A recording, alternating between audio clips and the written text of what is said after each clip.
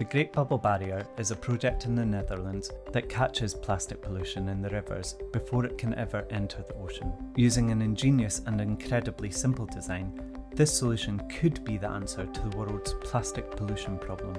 I'm Frances Soet and I'm the Chief Operations Officer of the Great Bubble Barrier.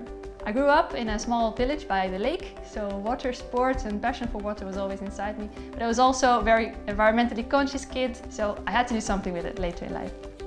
I lived in Amsterdam for quite a while, and seeing plastic in the canals there would really make my heart ache, knowing that this plastic would run off into the North Sea immediately, and it would stay there for the rest of my lifetime.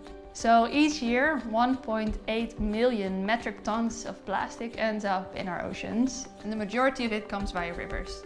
And with our bubble barrier, we stop plastics before it reaches the oceans, while not hindering ship traffic or fish migration.